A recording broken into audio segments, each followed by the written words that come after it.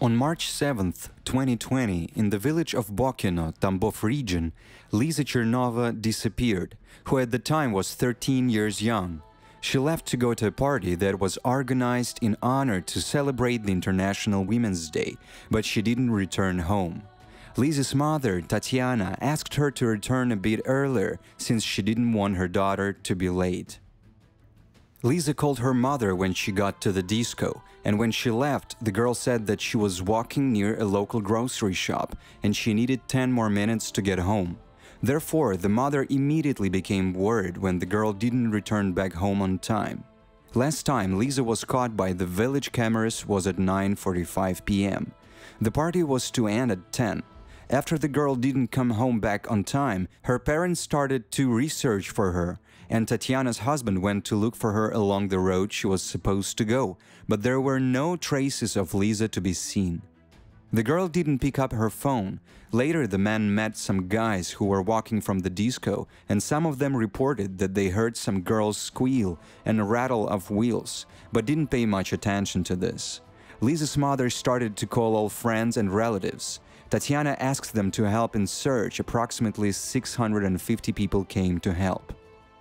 Other witnesses told the girl's parents that they heard screams and some kind of a strange suspicious car. The guys have different number plates and types of cars. The girl who was still at the club heard some yells. She called for help, Tatyana said. Soon, a video appeared on the internet where some girls who knew Liza are telling that they saw how she left the party and saw how a car was going after her. When she went home, she managed to call her mother and tell her that she was being chased by a silver car. And that's all, then she was kidnapped. But according to the mother, the girl didn't tell her anything like that. Besides that, the girls are sure that Liza's friend were also followed, and on the night of the murder, people allegedly followed the girl, who could not hear her telling her mother about the pursuer. Already on the 9th of March, a man visited the local police. It was a 34-year-old resident of the city of Kotovsk, Alexander Lipatov. According to other sources, the police went to the place where they saw this car, as witnesses reported its number plates. When the police came to his country house in the city of Kotovsk, the man was grilling meat with his relatives and drying the wash's car seats, as Liza's mother said. The car itself belongs to the suspect's aunt. It was strange that the man was drying his car seats on the 9th of March, when it's still pretty chilly outside. The law enforcement officials resized the car for examination, which later revealed traces of blood on the seats. The blood belonged to Liza Chernova. According to the mother, the girl's mother, the accused did not admit his guilt, but he was issued a confession. The defendant turned out to be 35-year-old Alexander Lipatov from the city of Kotovsk. During the interrogations, the accused changed his testimony several times. He said that initially he just asked her for the road, how to get to Kotovsk, and didn't see the girl again. Later he said that he crashed into the girl with his car when she was to return home from the party. Later, thinking that the girl died, he got scared and drove the body away and dumped it into the lake near the village of Bokino. There were also witnesses that argued that there were 3 men in the car and it regularly stopped in that neighborhood. But according to Tatyana Chernova, nobody from the investigation paid attention to this. The surveillance cameras caught scenes where Alexander, after the kidnapping of the girl, is washing his car at a self-service car wash. The local residents started to research for the missing girl almost immediately. They were soon joined by the volunteers from the Liza Alert Search and Rescue Team. The Ministry of Emergency Situations and the police, in total about 650 people, participated in the researches. After the suspect confessed that he supposedly dumped the body into the river, divers joined the research as well. The bottom of the river Tsna, which the suspect pointed to, divers examined for 2 straight days in a row, but did not find anything. On the 10th of March, on the river bank, the volunteers found a black bag containing sex toys, a wig, and underwear, but the investigation said that this had nothing to do with the case. According to Tatyana Chernova, when Liza was still yet not found, the investigative committee gave the order to stop the research for on-ground volunteers and leave only divers, because supposedly they disturbed the research. But when the woman asked how the on-ground volunteers could disturb the divers, she received no answer. The woman was assured that this was done so that the body was to be searched only in the water. The people were unsatisfied, and still nobody could answer their questions about why they were turned off. The girl's body was found on the following day in the forest, where the volunteers were headed. It was found on the 11th of March, buried in the forest near the city of Kotovsk, where the suspect lives, and approximately 11 kilometers away from the village, where the girl went missing. The examination showed that Liza was suffocated. The cause of death is stated to be mechanical asphyxia, and before the murder, horrible things were done to the girl.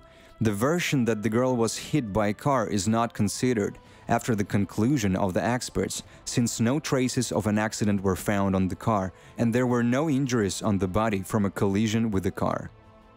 On March 11th, the police drove Lipatov to the place where the bag with sex toys was found, because as the suspect stated, he threw out the girl's phone there. After this, the man was driven to the place where he buried the body in Kotovsk. According to the version of the investigation, the accused hit Liza with an iron tire in the car, but the mother of the dead girl believes that this is impossible, since there is simply not enough space in the car to swing. Later, the investigators mistakenly indicated the street where the crime was committed. When they were asked why they made such a mistake, the investigators replied that they don't live there and weren't sure about the name. They were also not in a hurry to interrogate all the witnesses and relatives of the accused, since Lipatov's brother could also be the one driving the car. Both of the brothers took the car for business trips. The examination stated that there were other traces of blood stains, epithelium and hair of people in the car, which the examination could not establish since there were nothing to compare them with. But the investigators did not suspect that other people were involved in the case. The main detective told the mother of the dead girl that Lipatov had 3 hours to drive, kill and bury the body of the girl. However, this isn't proven by any witness's testimony.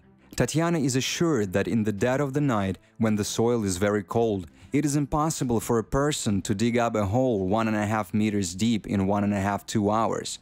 Especially 2 weeks before the tragedy, a cast was removed from the man's arm, which he broke, hinting that either he wasn't alone or it wasn't him at all.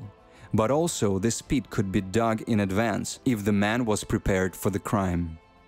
Detailed calls from Lipatov's phone were ordered only in the summer 3 months after the crime. As it appeared to be, on the 8th of March, the suspect, after committing the crime, called his brother, Pavel Starobudov, and after called detective Sergei Korolev. But according to Liza's mother, nobody from the investigation bothered to interrogate and find out why the suspect called them 2 hours after the committed crime, and what did they talk about. During the court session, Lipatov said that he owned a large amount of money, 11 million rubles. He was told that if he doesn't give the money back, he would have to work to own up for the money. However, to whom the man owed his money remained unknown. Tatyana thinks that Lipatov was forced to kidnap the girl, but he has nothing to do with the other crimes. To prove her words, she brings up an example that the girl's clothes had an excessive amount of blood. But the clothes of the suspect had no blood at all, even though it was proven that he was wearing the exact same clothes at the moment of the crime. The relatives of the dead girl were outraged how it is possible for him to stay clean when there was so much blood. After multiple questions asked from the woman, the authorities recommended the woman not to intervene in the investigation and mind her own business. After the crime, the woman received calls from several federal channels, but after their suggestions, they changed their minds and stopped calling Tatyana. Many newspapers presented everything as if no one had any questions about the case, and were silent about the fact that Liza's parents were unhappy with the result of the investigation. The most unusual part is that Lipatov's lawyer himself supported the side of the injured, so that this case would be sent for additional investigation. According to Tatyana, he did this because he knew that the guy really was only involved in the kidnapping. During an interview, the woman said that in her opinion, there are more people involved in this crime who have not been punished and in every possible way are trying to close the case thanks to their connections and blame everything only on one person. The girl's mother wants to ensure that the case is sent for additional investigation. She is sure that only public outcry can help this. Links to investigations, interviews and all materials as well as links to videos from where I took the footage I will leave in the description section down below. Every single one of you watching can become familiar with the materials of the case and help out with your watch and comment to achieve a more detailed investigation, because there are still lots of questions in this case that no one is in a hurry to answer. Some of you might think that it was a bad decision to let the girl go to the party alone at such a late hour, and will be correct, but the fact that such a tragedy could happen, nobody including the parents could imagine, because this happened for the first time in Bokino. And as I believe right now we have to direct all of our efforts to support the girl's relatives and to publicize this issue. On the 23rd of March 2021, the Tambov Regional Court found Alexander Lipatov, a 36-year-old citizen of Kotovsk, guilty of desecrating and murdering Liza Chernova. He was proven guilty by 3 counts and was sentenced to 24 years in a strict regime colony and was obliged to pay a compensation in the amount of 1 million rubles. But the girl's mother wasn't satisfied with such a sentence, because in her opinion Lipatov couldn't commit on his own, meaning that he had accomplices working with him. But the representatives of the regional TFR argue that they have checked all possible versions, and with their versions Lipatov is trying to avoid the punishment.